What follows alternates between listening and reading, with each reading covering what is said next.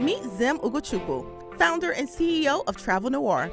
Travel Noire was founded with one goal in mind: to make international travel more inclusive and representative for explorers of color. Zim has been featured on Forbes 30 Under 30 list, as well as in the New York Times, Elle, and more, as the creator of the go-to travel destination source for Black millennials. Find out why she's the boss. I started Travel Noire in September 2013. It began with $50. I didn't have much. It was just enough for a website and for me to learn how to code and put things together. What made me want to start Travel Noire was, right after I graduated college, I got the opportunity to move abroad to India to work for a year. So I think that's probably the first time that I fell in love with travel. When I was in India, I would never see any African American tourists, and that was something that really bothered me. I thought about it, and I said to myself, you know, it'd be really interesting if I started something where people could kind of share their thoughts and what it's like to travel as a person of color abroad. I know a lot of people have this desire to really explore the world or live their lives on their own terms. And so what we do is we create a roadmap to make that happen.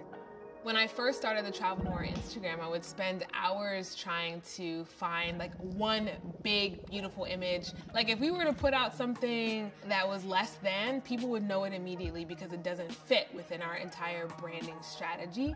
And that strategy is clean, simple, timeless, big, beautiful images of brown excellence.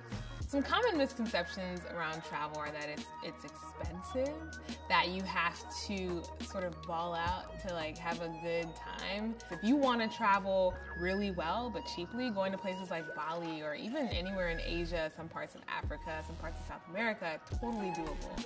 There is no normal day when you work at Travel Noire. There is literally always something funky, fun popping up. There are trends that we watch out for, clients that we interact with, new solutions that we're coming up with every day. As people of color, we've been traveling for eons. And I think that the challenge that I had when starting Travel Noire was that I never saw people on magazine covers that looked like me. I would never pick up a magazine and see myself just gallivanting across Iceland or Italy or Morocco even. What that meant was that people thought, this ain't for me, or it wasn't a top of mind thing.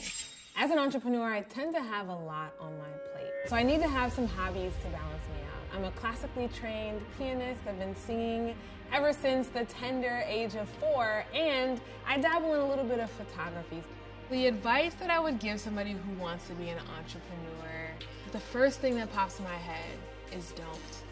That's the first thing. And the reason that I say that is unless you are ready to lay everything on the line, and I mean everything. I mean your pride, your heart, your wallet, everything on the line, then entrepreneurship isn't for you.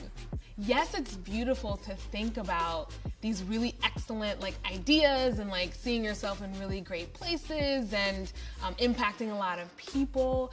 But the reality is I work twice, maybe even 3 times as hard as I did when I was working for somebody else. And that's the kind of commitment, that's the kind of sacrifice that you have to make.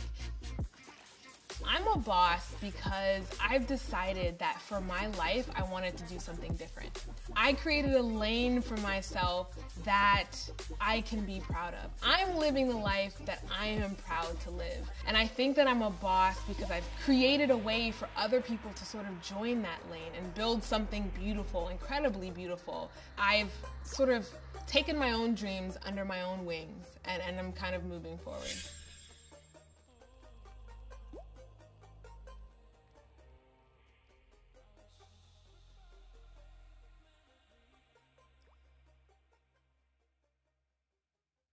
As always, thanks for watching, and be sure to log on to MadameNoire.com for more She's the Boss. To watch season 1, click here. To watch season 2, click here. And to watch season 3, click there.